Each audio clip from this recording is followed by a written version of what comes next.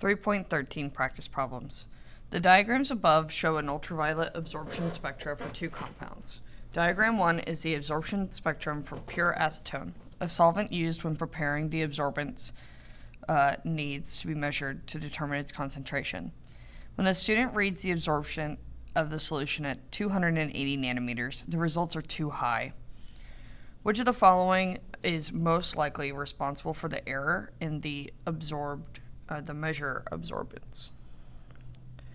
So these two things should match, but they don't. So we are looking for something that is either wrong with the acetone, it is not pure acetone like it should be, or there is something wrong with the measurement system, like we forgot to calibrate.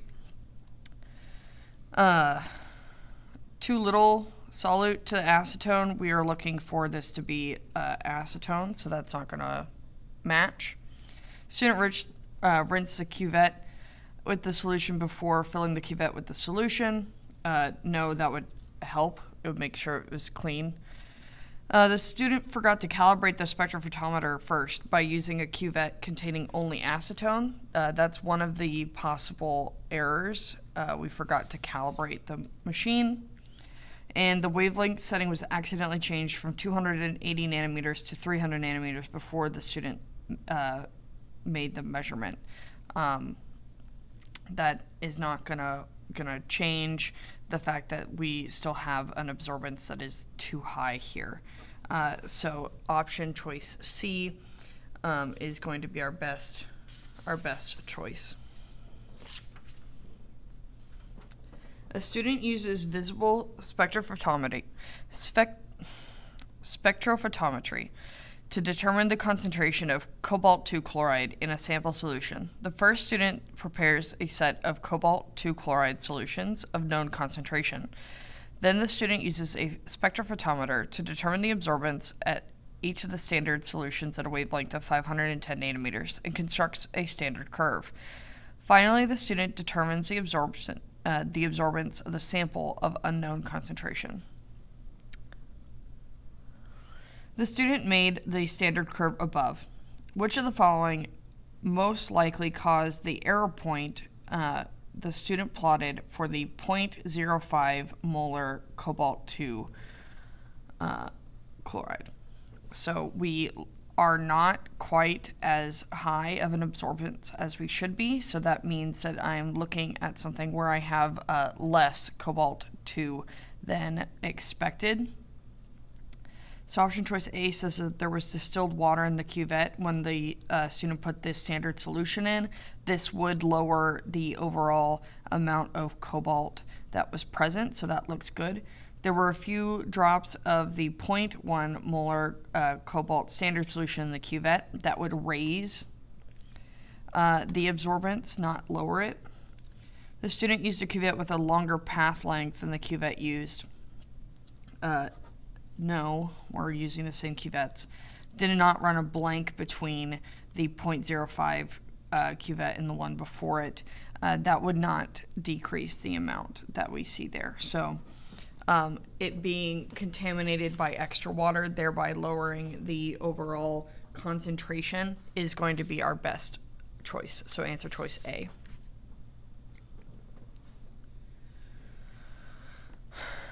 We have iron 3 plus a potassium sulfur and cyanide compound going to the iron sulfur cyanide compound and potassium. To determine the moles of iron 3 in a 100 milliliter sample of an unknown solution, excess potassium sulfur cyanide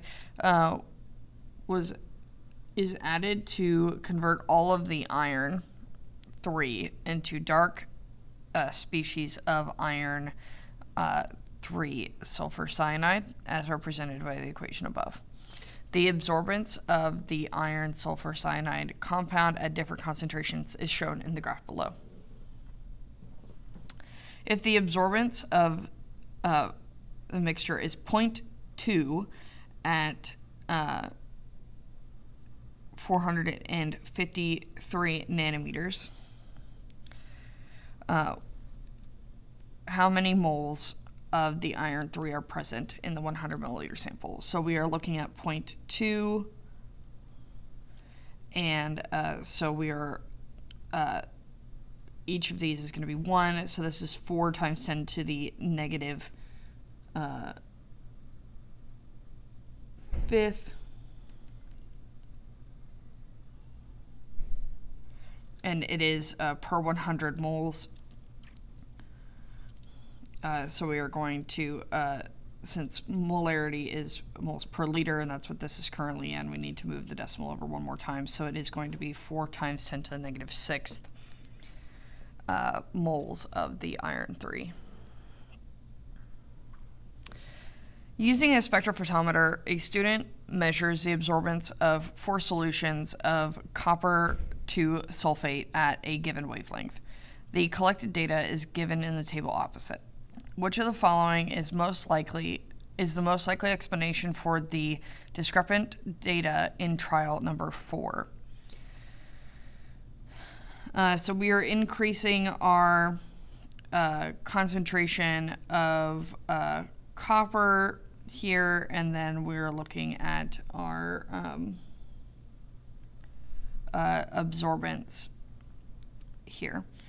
So looking at these things, I am doubling, and then half. And so I should look at approximately 1.5 times higher than this. So this is lower than 1.5 times higher than that. And so that would tell me that I have a lower concentration than I was expecting, because my absorbance isn't as high as I was expecting. So option choice D would be the best representation of that.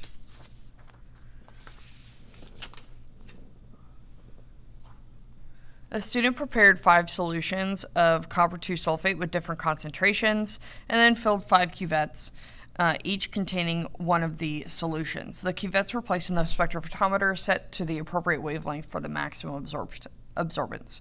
The absorbance for each of the solutions is measured and recorded. The student plotted the absorbance versus the concentration as shown in the figure above. Which of the following is the most likely explanation for the variance of the data point of the 0.6 molar copper 2 sulfate solution? So we can see that the 0.6 molar copper sulfate solution is higher than we were expecting. It's a higher absorbance than we were expecting.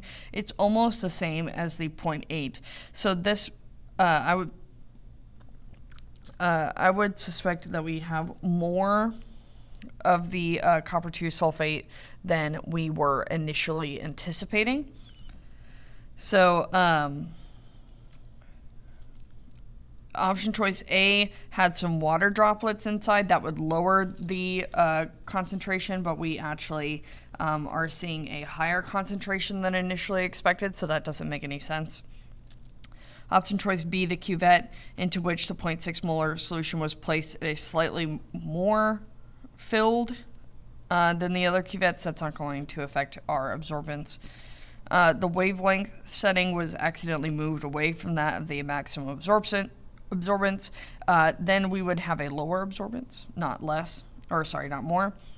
And then we have option choice D. The cuvette used for the 0.6 molar solution had not been wiped clean before putting it into the spectrophotometer. So this could mean that it is contaminated, and we have a higher concentration of the copper 2 sulfate than we should have had, and therefore that is a good reason for our data to be off.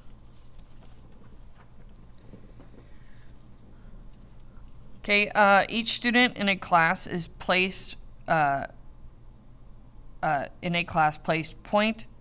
a 2-gram sample of a mixture of copper and aluminum in a beaker and place that beaker in a fume hood.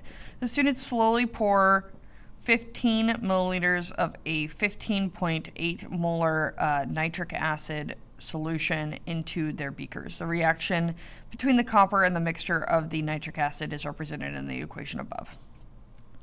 Students observed that a brown gas was released from the beakers and that the solution turned blue, indicating a formation of copper 2. The solutions were then diluted with distilled water to known volumes. To determine the number of moles of copper in the sample of the mixture, the students measured the absorbance of known concentration of copper to nitrate using a spectrophotometer. A cuvette filled with some of the solution produced from the sample of the mixture was also tested. The data recorded by one student is shown in the table opposite. On the basis of the data provided, which of the following is a possible error that the student made?